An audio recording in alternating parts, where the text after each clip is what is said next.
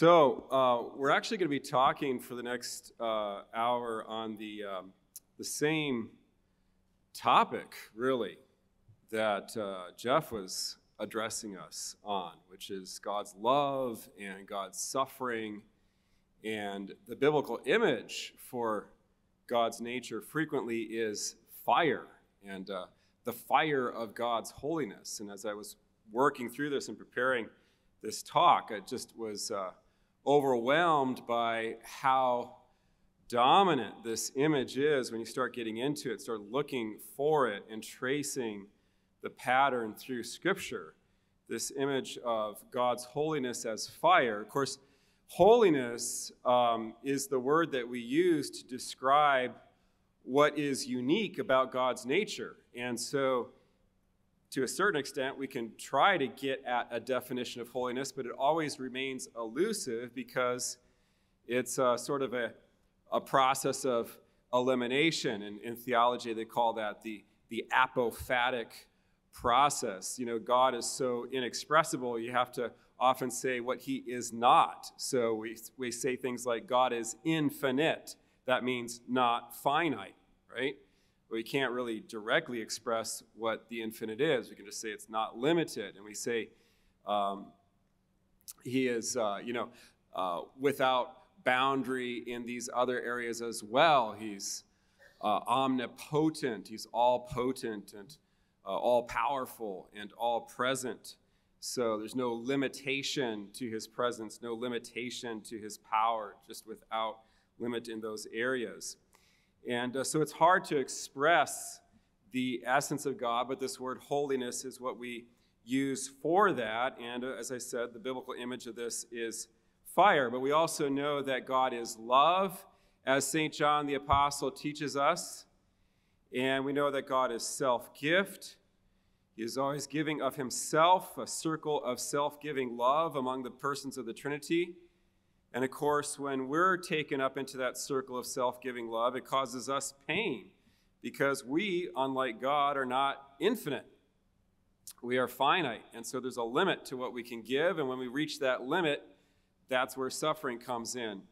And so we experience suffering when we're caught up into the cycle and the circle of our God, who is always self-giving, which never causes him pain, so to speak, because there's no end to himself to give. So let's pray and we'll get into it. In the name of the Father, and the Son, and the Holy Spirit, amen.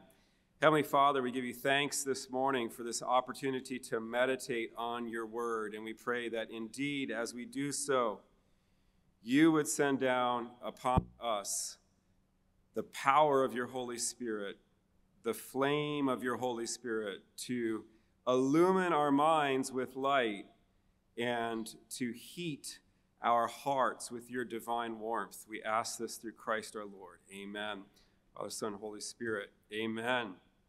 So we know that this image of fire is important in Scripture. We're probably familiar, for example, with the description of God's appearance to the people of Israel at Mount Sinai, which is really a defining moment in salvation history for God's self-revelation.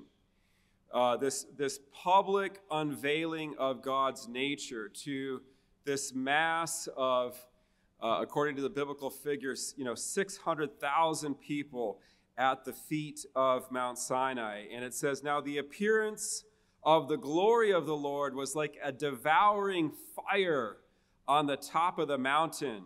The Hebrew is dramatic, Eish Ohelech. It's the fire that eats, okay, the eating fire on the top of the mountain in the sight of the people of Israel. And that was God's self-revelation at Sinai. And 40 years later, near the end of his life, in Deuteronomy, Moses is recapping and recapitulating the sacred history and God's travels with his people from Egypt to the plains of Moab. And he looks back at this event and says, the Lord your God is a devouring fire, which is echoed, of course, in Hebrews 12:29 by traditionally St. Paul as the author of Hebrews, quoting from Deuteronomy, our God is a consuming fire. So what does that mean? And I don't think that these images that our Lord uses of himself, that God uses of himself, like in certain instances, water for the Holy Spirit, in other cases, fire, as we're discussing today, these are not accidental. These are part of God's plan from the very beginning. Because the same God that created this world is also our Redeemer. The Creator and the Redeemer are the same, and the creation was designed with the redemption in mind. And so there's properties of fire and there's properties of water that communicate something about God's presence, and it's not accidental or capricious that he uses these images for himself. So let's meditate on fire for a moment. What is true about fire? Well, one of the properties of fire is that it consumes things. I don't know why I have its things there. I don't know. Doing this late at night.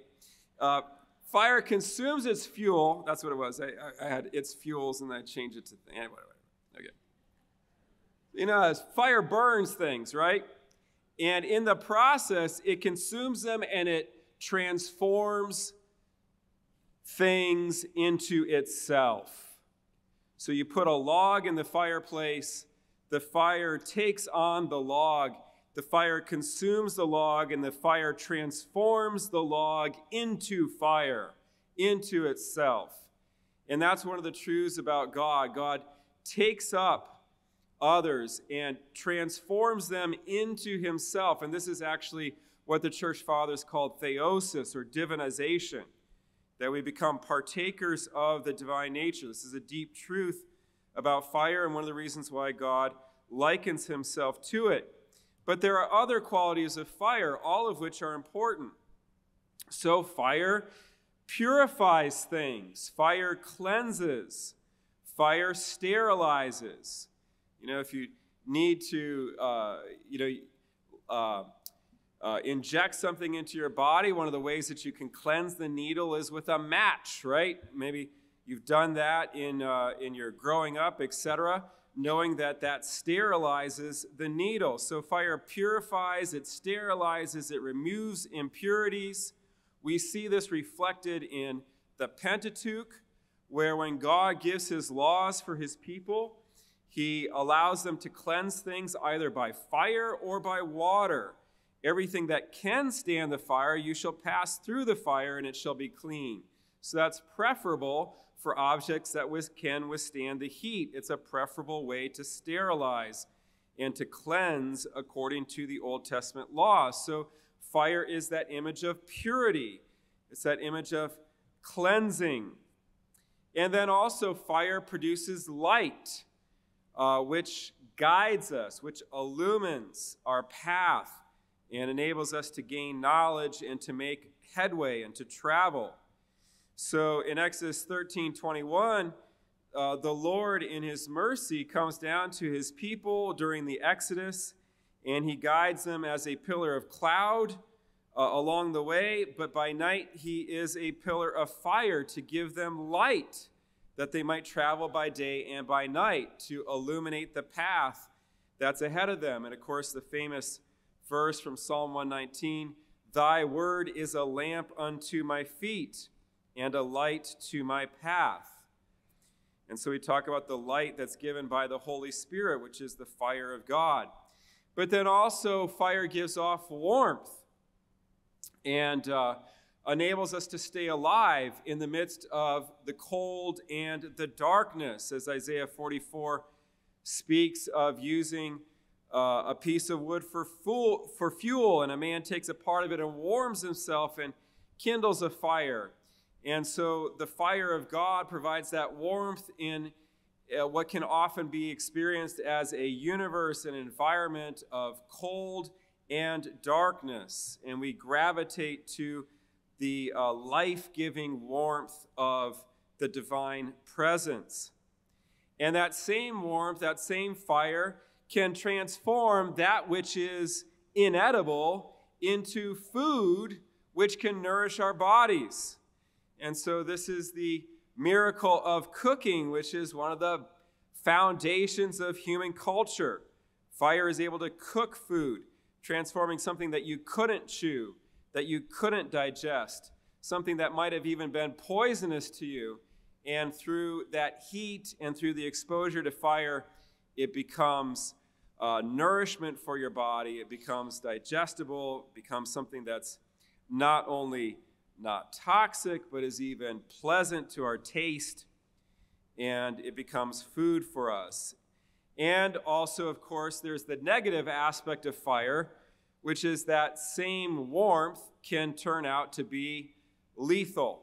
And so fire is dangerous. And so we tell our children, don't play with fire.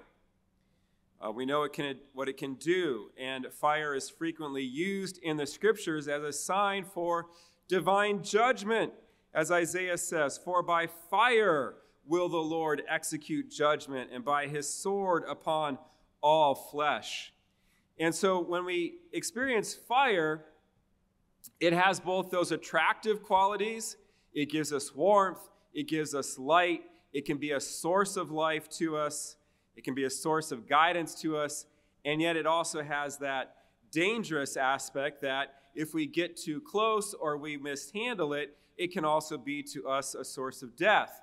And so that's very similar to what Dr. Hahn has described, coming from Rudolf Otto of the mysterium tremendum et fascinans, both the attractive and the frightening mystery of God. So we tremble in God's presence because God's presence can be lethal as fire can be. But we're also attracted like a moth to flame to the light, the warmth, the beauty, etc. And so God uses a fire as an image of himself.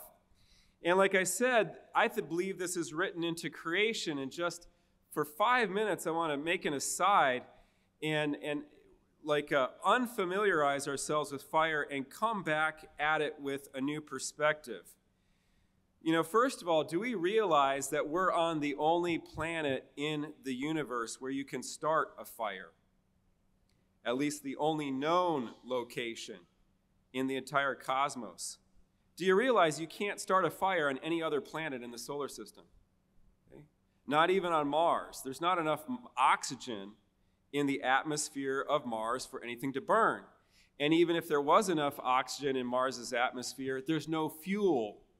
Have you looked around on the surface of Mars? From all those, what do you see? Rocks and more rocks. So we keep sending rovers back to look at the rocks. Okay. I don't know what it is. Another rock. Okay. There's no wood. Okay. And wood is what you need. Wood is a great fuel. Look at our planet. Okay. Our planet has just the right amount of oxygen. And it's got to be a balance. It's one of those things that scientists called a Goldilocks parameter. Okay? You can't have too much oxygen, because that's why you can't light up a cigarette when you're in a fighter plane, right? Foop, okay? Can't do that when you got too much oxygen. Everything will incinerate, more or less instantaneously. So we can't have too much oxygen in our atmosphere, and everything would burn up spontaneously, and we can't have too little, or you wouldn't even be able to start a fire.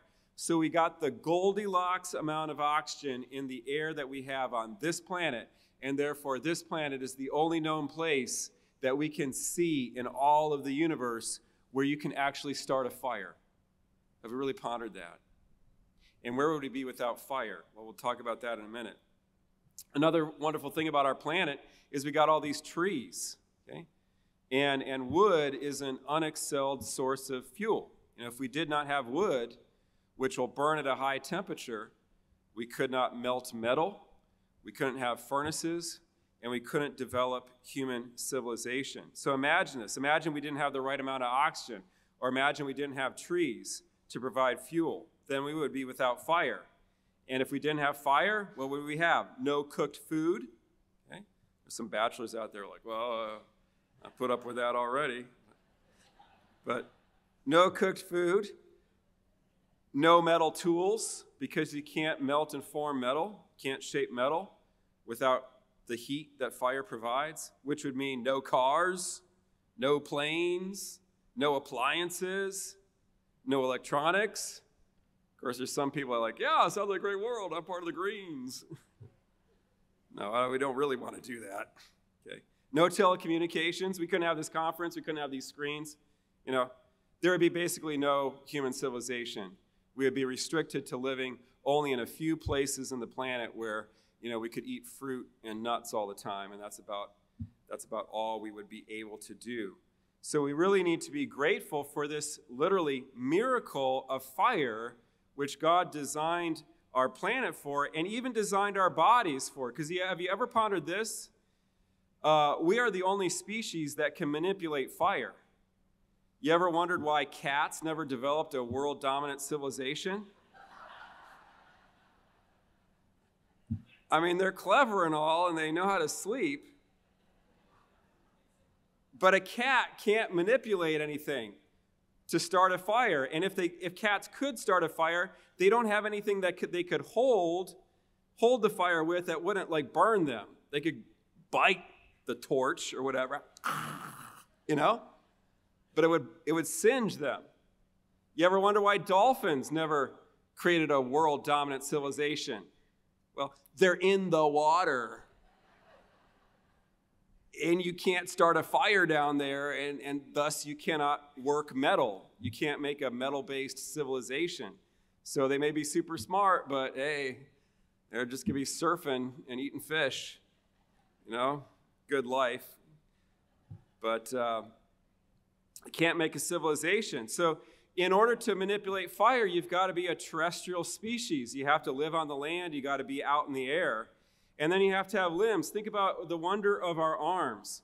Our arms enable us to start a fire far away from our bodies, and then get something that's on fire and hold it away from us, okay?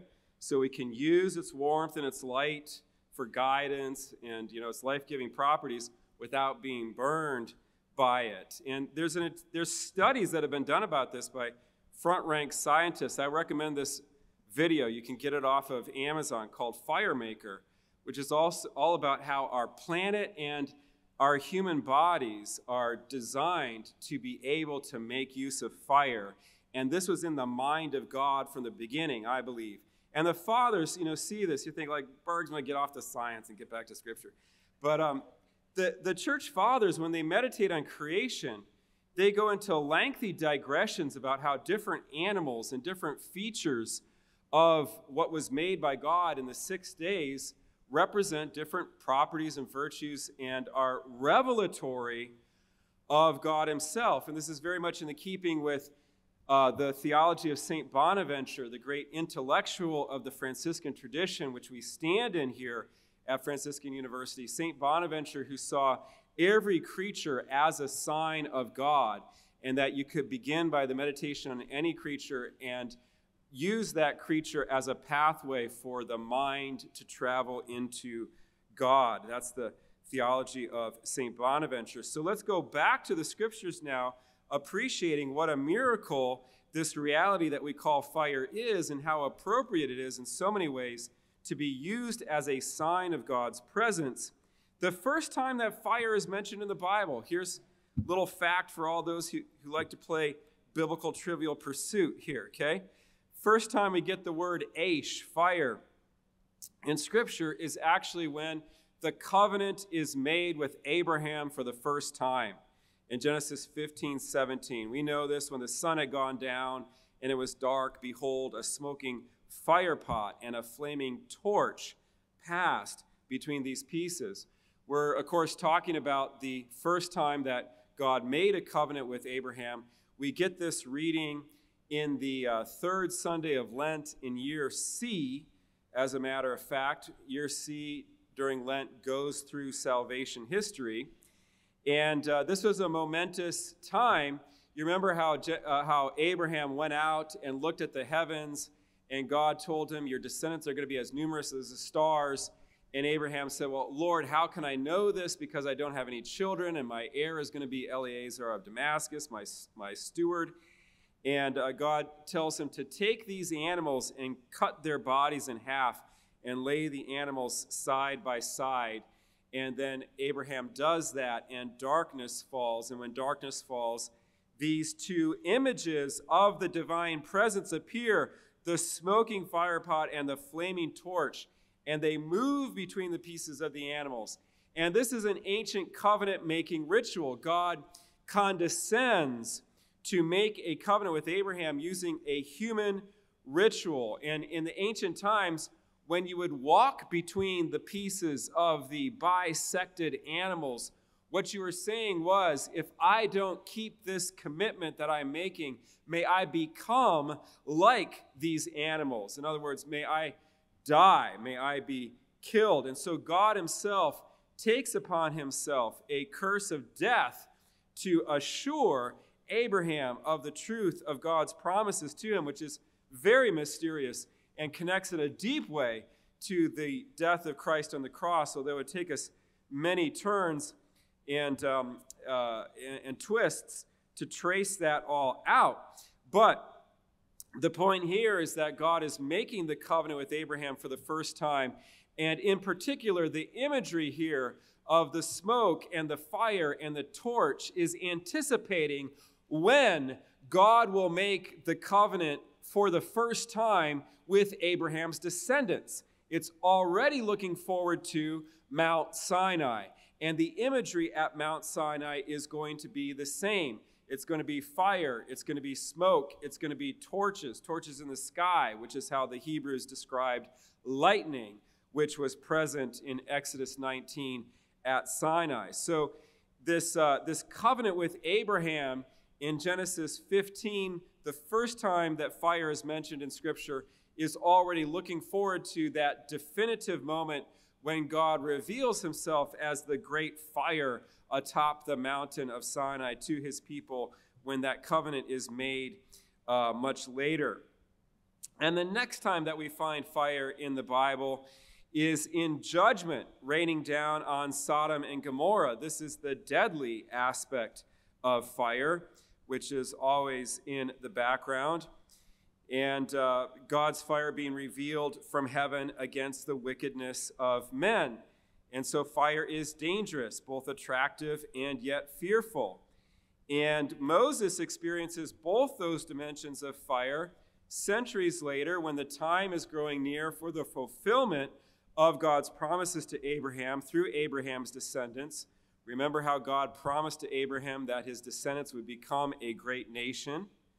Well, when God calls Moses for the mission of going into Egypt and bringing out the people of Israel and forming them into a nation by giving them law and land, God appears to Moses as fire. We read in Exodus 3:2, the angel of the Lord appeared to him in a flame of fire out of the midst of a bush. And he looked, and lo, the bush was burning, yet it was not consumed. And so the bush seems to be sharing in the divine nature, because only God's nature can burn continually and yet never be consumed. And why is that? It's because God is infinite. It's without limit. He can continually be consumed and never reach the end of himself. And so this burning bush is a sign of God's nature and of God's presence. And Moses turns aside to see this remarkable reality of the burning bush, and he's commanded, of course, by God to take off his shoes because he is standing on holy ground. And then, of course, the Lord commissions Moses to go into Egypt and to return with the people of Israel out to Mount Sinai. And as Moses is leading the people out into the desert to go to the holy mountain, again, God in his kindness comes down to lead the people himself. And so we read in Exodus 13 that the Lord went before them by day in a pillar of cloud to lead them along the way, and by night in a pillar of fire to give them light, that they might travel by day and by night. The pillar of cloud by day, the pillar of fire by night did not depart from before the people. So the God who revealed himself in fire in the bush is now revealing himself to the people of Israel as the pillar of fire, leading them out to the mountain where God reveals himself in fire at the top of the mountain. Mount Sinai was wrapped in smoke because the Lord descended upon it in fire, and the smoke of it went up like the smoke of a kiln, and the whole mountain quaked greatly. Here, the imagery that was already anticipated back in Genesis 15, when God made that covenant with Abraham, accompanies God's presence here, where the covenant between God and his people is about to be formed in Exodus 24. And of course, we know that after the covenant was formed in Exodus 24, there was just a brief 40-day honeymoon before the people got impatient and bored and decided to go back to good old foot-stomping, snake-handling Egyptian bull worship, right? Which is what they had been used to for 400 years in Egypt. Yeah, that's our true religion. Oh, yeah, love that bull, love that bull, love that bull. Woohoo, yeah. Just like old times. Festival of praise around the bull. And we know how that whole incident. So they go back to idolatry, but then God's nature of judgment is revealed again as fire is employed to judge the people and to judge the bull in the aftermath of the idolatry. Moses comes down, takes the calf which they had made and burnt it with fire, ground it to powder, scattered upon the water, made the people of Israel drink it. So they consume this false divinity that they had made, and it is consumed itself in the flames of fire, the consuming fire of judgment. And after the calf is destroyed, God, of course, provides for his continued presence to be with his people in the tabernacle. But within the tabernacle, in the holy place, there was several signs of God's presence, but one of the signs of God's presence was, of course, the burning menorah, where God's presence as fire was made known, but in a peaceful way, in terms of casting light so that the priests could do their duties within the holy place and burn the incense before the veil that covered the most holy place, which was, in fact, in darkness. And so Moses commands the craftsmen to make the lampstand of pure gold, and the base and the shaft of the lampstand were hammered work, cups, capitals, and flowers, all of one piece. This lampstand is one of the signs of, indeed, the Holy Spirit, but more broadly of God's nature, who God is in himself. And then not only was there the lampstand within the tabernacle as the tabernacle moved with the people as a sign of presence, but the fire that had previously moved along with the people as cloud descended and engulfed the tabernacle at the end of the book of Exodus as a sign of God dwelling within this tent which God had commanded Moses to make so that he could live and move and be in the midst of his people. So throughout all their journeys, it says in Exodus 40:38, the cloud of the Lord was upon the tabernacle by day, and the fire was in it by night, in the sight of all Israel.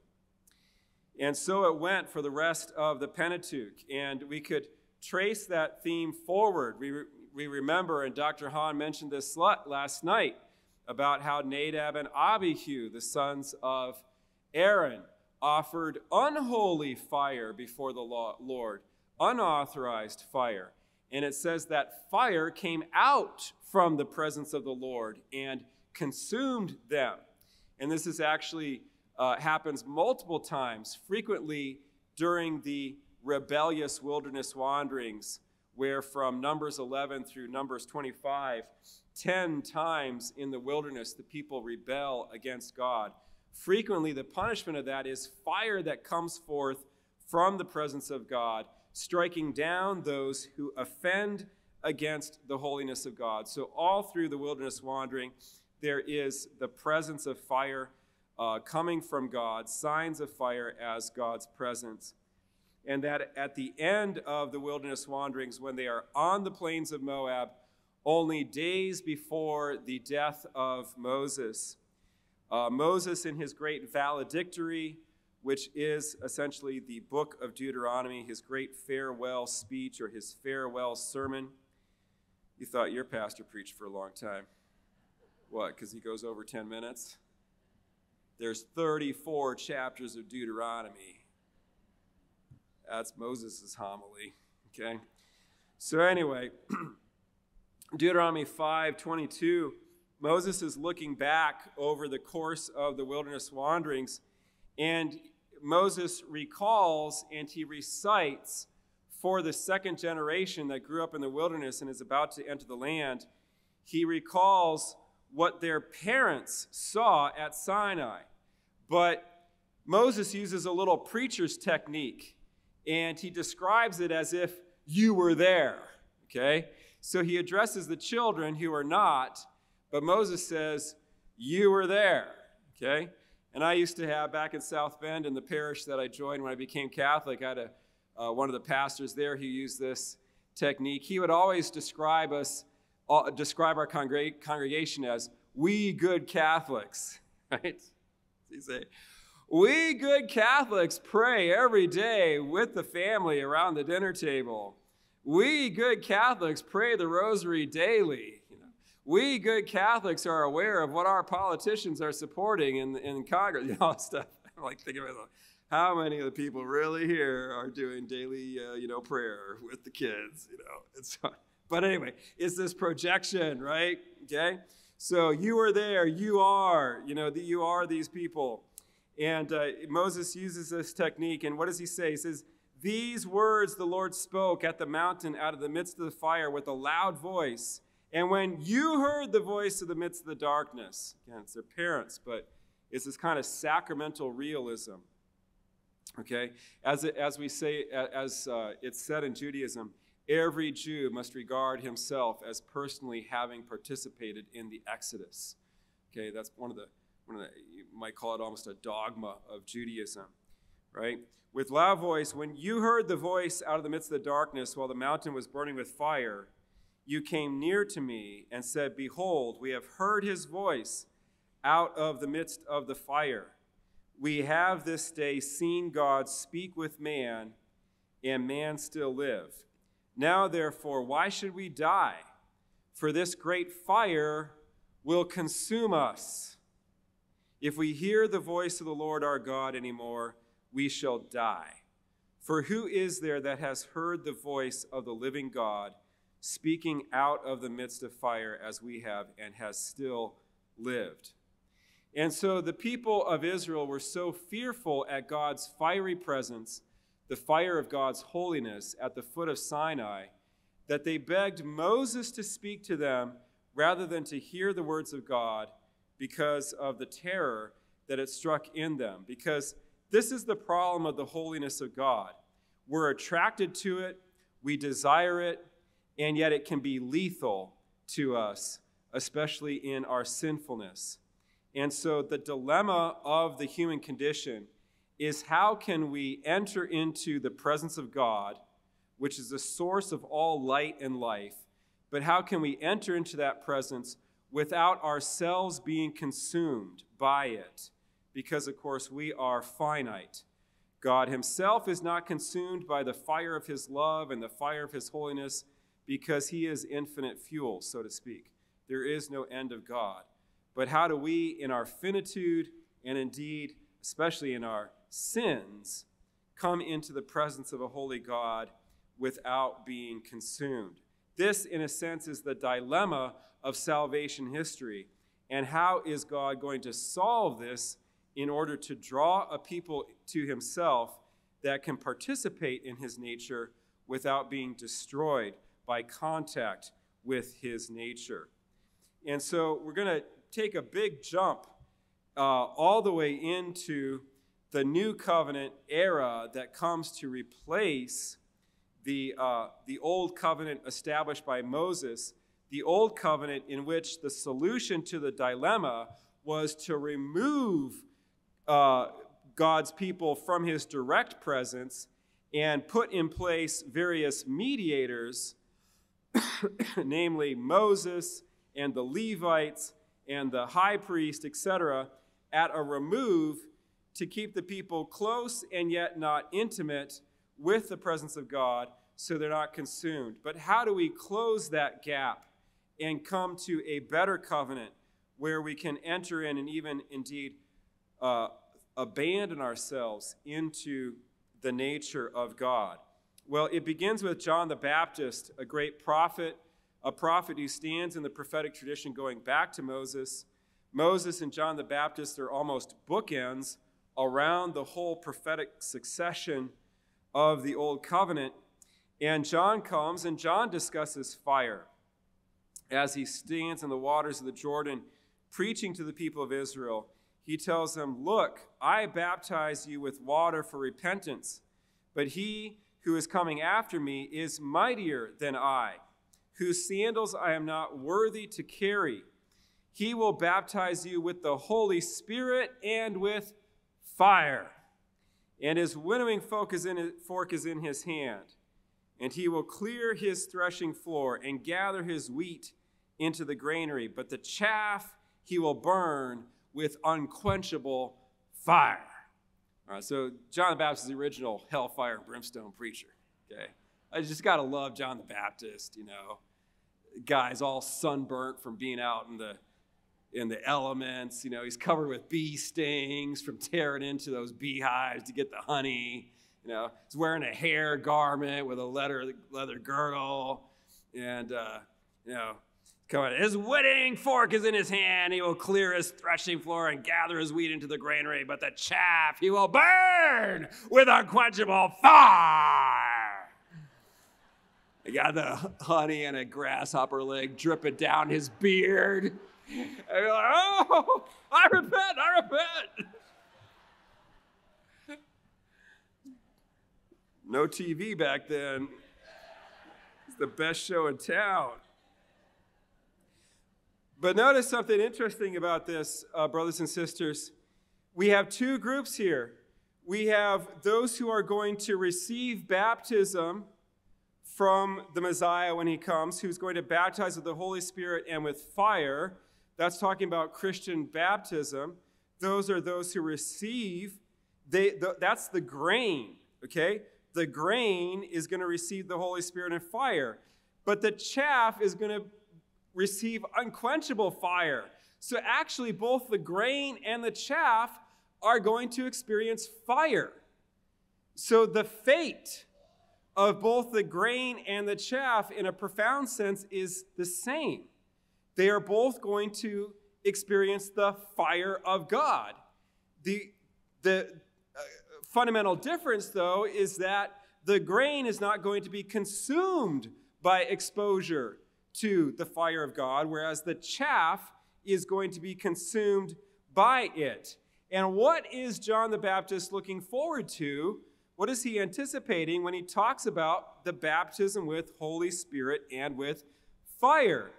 Well, he's looking forward, of course, to Pentecost, among other things. And we read in Acts 2, after the resurrection of our Lord and in the birth of the church, his body, when the day of Pentecost had come, they were all gathered in one place, and suddenly a sound came from heaven, like the rush of a mighty wind, and it filled all the house where they were sitting. So we're on a mountain called Zion, and we have God's presence on that mountaintop, and we have fire, and we have wind, and we have burning there. When did we see this before? I'm having a kind of deja vu experience. A mountain of God's presence burning with fire and shaken by wind. Why, this, of course, is Mount Sinai, except that the fire of God's presence at Mount Sinai was fear-inducing, and the fire of God's presence here on Mount Zion is attractive and draws people towards itself. But there's a deep connection of the two because, of course, Pentecost was and is a Jewish holiday before it is a Christian holiday. You ever wonder about that? Acts 2:1, when the day of Pentecost came, I used to read that when I was, 13 years old. My mother made me start reading the Bible through in a year when I was 12, So every year I'd come around to this passage of Acts, and I'm like, wait a second. The church isn't up and running yet. So how are they observing Pentecost, right? How do they know to count to Pentecost? Well, what I didn't realize was, again, Pentecost was and is a Jewish holy day. It remains the only holy day in both the Jewish liturgical calendar and the Christian liturgical calendar that we have in common. So Pentecost was also called the Feast of Weeks, and I'll be talking about this in my breakout session later this afternoon. And so they counted 7 weeks from Passover, really from the day after Passover. And then on the 7 weeks is 49 days. And then on the 50th day, that was the Feast of Pentecost. And Passover celebrated the beginning of the grain harvest with the first of the barley, which was the first grain to ripen. And Pentecost celebrated the end of the grain harvest with the last of the wheat, which was the last to ripen over a course of a 50-day harvest season. And so at Pentecost, it celebrated the incoming of the wheat, but if you count in the Pentateuch, it is also 50 days from when the people of Israel leave Egypt at the Passover until they arrive at the foot of Mount Sinai in Exodus 19, and God reveals himself, and they have the covenant. The covenant is made. And so Pentecost was the feast of the Jews where they gathered in Jerusalem and they celebrated the giving of the law, the giving of the 10 Commandments, when God spoke the 10 words out of the fire that was burning on the top of the mountain. So you see how all the imagery converges. And so now on the day of Pentecost, we're having the giving of the new law of the new covenant, because as St. Thomas Aquinas says, the new law of the new covenant is nothing other than the grace of the Holy Spirit. So the gift of the Holy Spirit is going to replace God's law written on tablets of stone. And God's Holy Spirit is fiery. And the nature of the Spirit is revealed to the visible eye here as the 12 apostles become like a living human menorah in the holy place, each of them like a candle illuminated and lit up with the fire of the Holy Spirit. And so a mighty wind came, filled the whole house where they were sitting, and there appeared to them tongues as of fire, distributed and resting on each one of them. And they were all filled with the Holy Spirit and began to speak in other tongues as the Spirit gave them utterance. This is the outpouring of the Holy Spirit upon the 12 on the day of Pentecost. We know how this played out. Peter preaches under the inspiration of the Holy Spirit. They are cut to the heart. In Acts 2:37, they say, "Brethren, what must we do to be saved?" Peter says to them, "Repent and be baptized, every one of you, and ye shall receive the gift of the Holy Spirit, for the forgiveness of your sins, and you shall receive the gift of the Holy Spirit." So what's happening here is God's fire, his nature, the Holy Spirit, is being shared with the apostles. They are burning with the fire of the Holy Spirit, but they are not being consumed. And why are they not being consumed? It's because the Holy Spirit is like the hydrant, the inexhaustible hydrant of God's nature. When several of my kids are first responders, and, one of my daughters is a fireman, my son-in-law is a fireman. They go to a fire. If they have to hook up to their tanker truck, they know they've got about 15 minutes of water in that tanker truck, and then they're going to be out. And so if they're dependent on their trucks to put out a structure fire, that is not a likely proposition. And so what do they look for? They look for that hydrant, because they have to have an inexhaustible supply that they can keep giving, keep pouring out, And so the Holy Spirit within us is that river that Jesus speaks about in John 7:37, that river of life that he also spoke to the woman at the well, and that connection, that interior hydrant, if you will, of the fuel of God's nature, the Holy Spirit that keeps pouring out, and so we can stay lit and never be extinguished and not be consumed. God is sharing his nature. This is the answer to the dilemma. How can each one of us be like the burning bush? How can we participate in God's nature? How can we experience, indeed, how can we be bathed in the burning fires of God's love? How can we be a torch of the fire of God's love, warming and illuminating our homes and our parishes and our workplaces without ourselves being consumed? It's by the inexhaustible supply of the Holy Spirit who keeps sharing God's nature with us.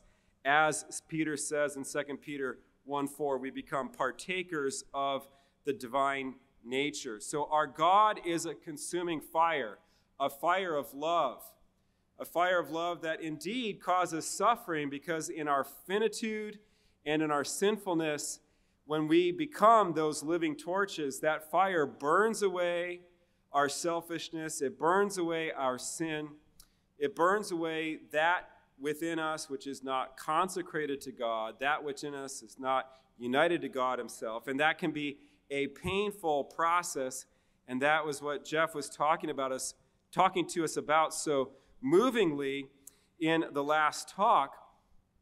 Here we're meditating upon that fire of God's love, which is also his holiness, which can cause us pain, but which purifies us. That is his nature, and we are all going to experience it, right? We're either going to be baptized with the Holy Spirit and fire, or we're going to be burned up in the unquenchable flame. And so I think we need to grasp this. There is no way out. Every human being is going to experience the fire of God in one form or another. The answer then is, how can we endure God's fire? Well, for those who go to hell, okay, those who are sent to hell are those for whom the fires of God are painful. Okay? Remember, fire can be different depending on what the material is. If you stick an object of high quality into a fire, it starts to glow, like, say, an object of titanium or some other very pure and high quality metal. You stick into the fire, and after a while, that metal takes on the nature of fire. This is an analogy that the church fathers used. And so that metal itself becomes hot, and it glows, and it takes on the color of the flames. And that's an image of the saints who take on the divine nature when they're plunged into the divine nature, but are not destroyed by the divine nature. On the other hand, if you stick an old dry stick into the furnace, it's consumed because it cannot endure the flames of God. And so at the final judgment, those who are destined for hell are going to find God's presence very painful. People who are set against God do not like to be in God's presence. I saw this in a very visceral way when I was a Protestant pastor and I did a lot of evangelism. One of the things I noticed was that a lot of people that were like dead set against the church or had really kind of quite consciously turned their back on God, they did not even like to be around a church. The thing we used to say is, he wouldn't darken the door of a church, right? But they were literally uncomfortable, right, to come into a holy place or anything else that, mediated or radiated the presence of God. That made them uncomfortable, and they would avoid that. And so at the final judgment, when we're all exposed to the direct presence of God, there's many people that are going to be very uncomfortable in the flaming fires of God's love. And so God, in his mercy, is going to cast those people as far away from himself as possible, which is described in the Gospel of Matthew as outer darkness. And I really regard hell as a kind of mercy of God, because those who experience God's presence as pain, God has mercy on them and says, because you experience my presence as pain, I'm going to cast you as far from me as possible so that you have the least experience of my presence. But even that minimal experience of their presence that they have in hell, because God cannot completely withdraw his presence, because his presence is what keeps us in being. And he can't annihilate us, because to annihilate us would be to deny his love for us, and God cannot deny his love for his creatures. And so even in hell, there is this minimal presence of God that supplies being to those who are in hell, and even that minimal presence of God causes pain to those who are in hell. And indeed, in hell, there is self-hatred, because we cannot avoid the fact that we are made in God's image. And so even that unerasable, that ineradicable image of God that's within us becomes a source of pain for those who reject God and turn their back on him intentionally. And that causes the sufferings that are described as the fires of hell, even though God in his mercy has removed them as far from himself. And so that's one fate. And another fate, of course, is purgatory, which is only temporary, but that is we're drawn to the presence of God, and yet we did not embrace the sufferings that were sent to us in this life that Jeff was talking to us about. We resisted them, we rejected them, we try to flee from them, etc., and don't embrace them and allow them to do their work. And thus, when we reach the end of our temporal life, there's still work that needs to be done. And so God, in his mercy, it's always God's mercy. Hell is mercy, purgatory is mercy. God, in his mercy, doesn't cast us away, but allows the fire of his love to continue its work and to purify us. And then, of course, the best fate that we all desire is heaven, when we are purified like that fine titanium, or that fine high quality gemstone, or whatever you might liken it to, that can be plunged into the fire and just takes the nature of fire, absorbs the light, and begins to glow and becomes like God, because we share in God's presence. These are the saints. This is St. Teresa of Calcutta. This is St. Catherine of Siena. These are the saints that are burning with the fire of God and not consumed, because they partake in the nature of God. So fire consumes the fuel, changes it into itself. God is going to change us into himself in heaven. And so the path to salvation is to be transformed into God's nature now, as St. Peter says, partakers of the divine nature. And how do we do that? Well, we open ourselves up into the presence of God. You're doing that by coming to this conference to hear the words of God spoken from the fire, rather than running from them as the people of Israel did on the mountain. You came from wherever you live all the way to Steubenville to hear the words coming forth from the fire. You've gathered, to be inflamed by that fire. So you're making that step to expose yourself to God and to God's word and to the sacraments. Remember how the burning coal from the altar in Isaiah 6 was understood by the fathers as an image of the Eucharist that brings forth that fire of God that touches our lips, that purifies. Remember we talked about how fire purifies, cleanses, sterilizes, purifies us from sin. It sets our hearts on fire. Did our hearts not burn within us when he spoke God's word? So meditation on God's word, opening our lives up to prayer, making time for God on a daily basis in prayer, setting aside those holy times, which we've been so bad at, and I'm going to talk about that in my breakout session, exposing ourselves to God in sacred time, the Lord's Day and the other great feast days of the church. And then also, especially as Jeff was speaking to us, embracing those sufferings, which are the purifying fires of God's love, learning to understand that they are given to us out of signs of God's love. The reversals, the difficulties within our family, difficulties with children, difficulties with spouses, financial reverses, a sadness over the state of our homes, our families, our communities, our parish, the nation as a whole, the worldwide church. All those sorrows, all those challenges, allow them to do God's work. Allow them to burn away from you all that which is not God, so that you put your hope in nothing else but in God himself, that you seek no sustenance except that which comes from the Holy Spirit, that you don't reach out to wine for inebriation, but you enter into the Holy Spirit to be inebriated by the Holy Spirit, the fires of God's love, which will sustain you. This is what we seek. In the name of the Father, and the Son, and the Holy Spirit, amen. Heavenly Father, we give you thanks this day for drawing us into your presence and transforming us into yourself. Lord, help us in this high calling. Help us to comprehend what you're calling us to. Soften our wills, warm our wills by your gentle warmth, so that we can say yes to you and grow in strength until we can withstand the fire of your love. We ask this through Christ our Lord. Amen. Father, Son, Holy Spirit. Amen. Thank you very much.